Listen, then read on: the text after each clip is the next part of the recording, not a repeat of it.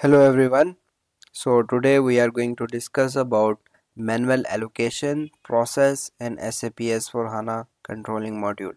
So in the previous class we discussed about manual reposting, and manual reposting is only used for primary cost element, but in allocation we can use secondary cost elements as well. So in allocation, value will be credited and posted in the receiver cost center. So let's check out the cost center report, and then we are going to perform the manual allocation. So go to cost center report and check out the values in the cost center report. So check out the cost center report,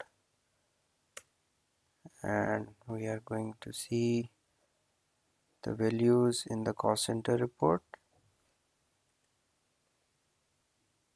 Execute.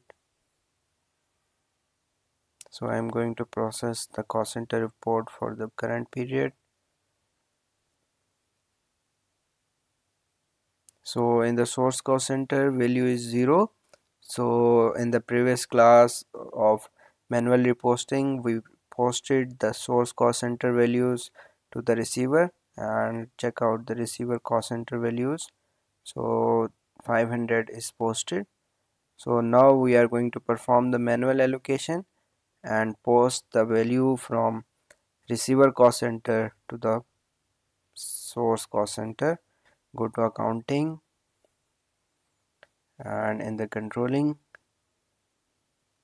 cost center accounting, so actual postings, and now we are going to do manual cost allocation and execute the process of manual cost allocation.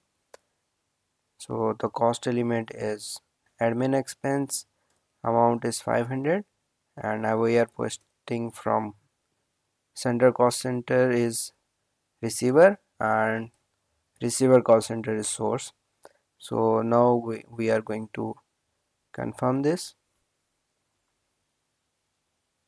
So it will not affect the FI document, so it is only posted within the controlling module. So check out, the line item is now created, and now we are going to post the transaction. Save.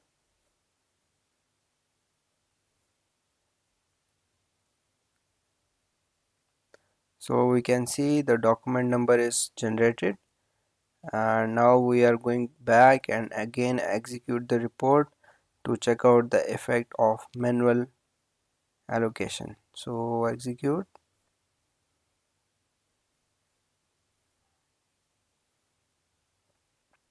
So check out the receiver cost center. So we can see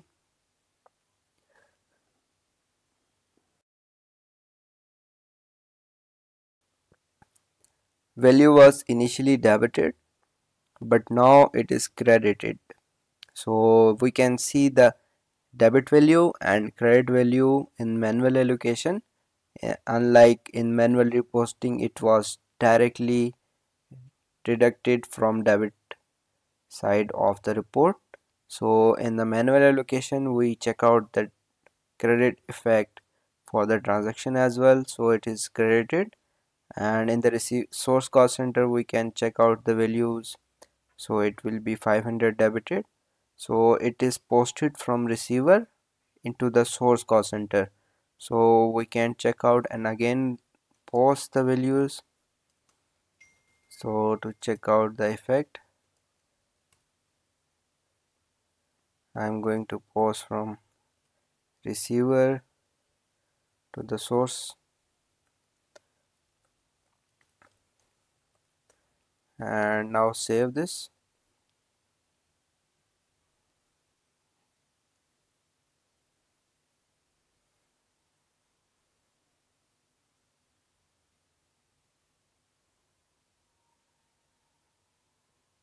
So document is now generated. Again go back, and now we are going to check out the effect. So in the source cost center, it is posted and credited from the source cost center, and debited from in the receiver cost center. So we can check out. So it is now credited and reduced from this source cost center, and it will be debited to the receiver.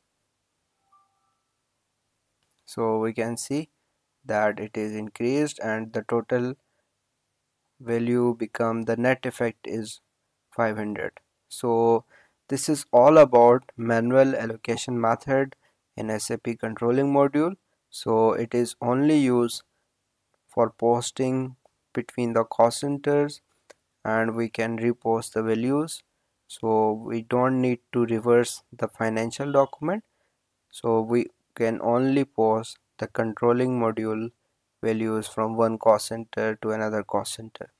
So thank you for watching this video.